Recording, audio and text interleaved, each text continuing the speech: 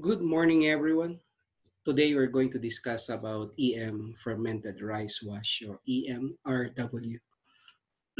Now, this is very similar to EMAS.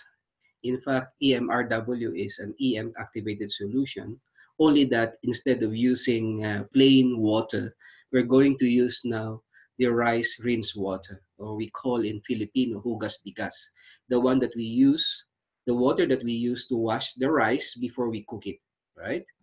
So due to the high nutrient content of rice rinse water, it requires less EM1 and molasses already. Okay, I will show you later. EM rice wash is made mainly for agriculture and household use, right?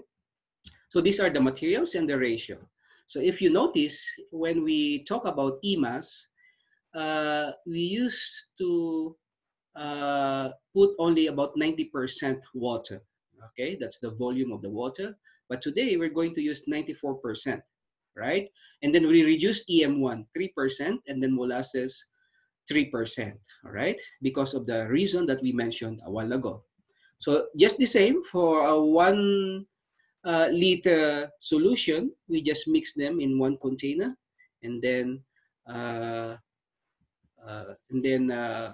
ferment it for 7 days. So mix the materials well and pour the mixture into an airtight container. Again, we're going to ferment anaerobic, okay? Fermentation, it means to say no air. So during fermentation, place the container in a warm place and loosen the cap to release gas generated a few times during the fermentation process, okay? Just a few seconds. You will hear a sound like psst, something like that. So that's just to release the gas and then close immediately.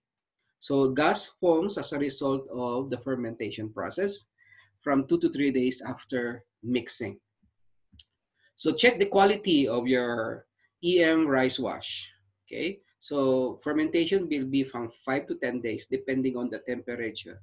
The colder the temperature, the lower the temperature, the higher, the longer the fermentation process.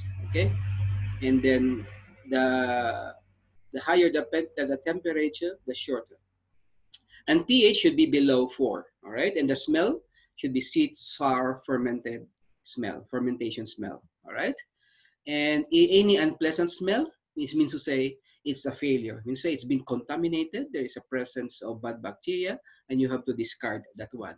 And the color, of course, from brown to lighter brown. So generally, gas formation will stop when fermentation is completed. So similar to EMAS, we keep it in a dark, cool place, no direct sunlight, and then we have to use it within 1 month. White flakes or white molds will be formed on the surface, and that's okay.